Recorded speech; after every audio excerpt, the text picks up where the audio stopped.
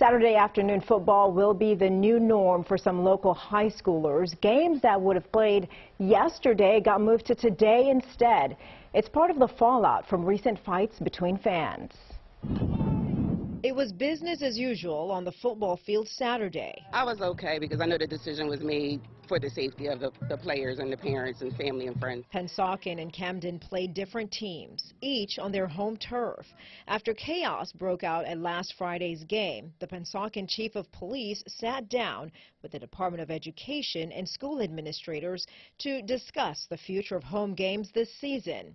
The games will go on, but the days have changed. The beginning of the year, there were 5 Saturday games. Today, there are 14 games being played on Saturday for various reasons, most of which are security. While the festivities, including the tradition of honoring seniors, continues, an increased police presence was visible. It was for the safety of the students, and I appreciate them having that consideration for our students, especially considering all I've been hearing about going on, at these games and with the kids and everything like that. Thankfully, no one was seriously injured or killed last Friday.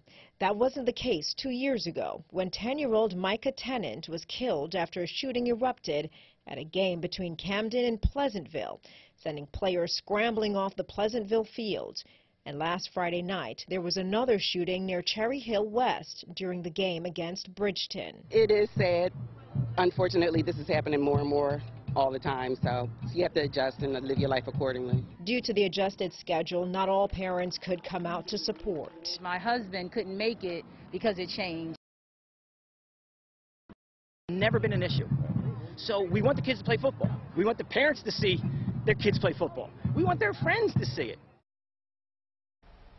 Pennsauken Public Schools say they have every intention to bring Friday night games back next year. Their final home game against Ewing High was scheduled for Saturday, October 30th, and that will remain on that date.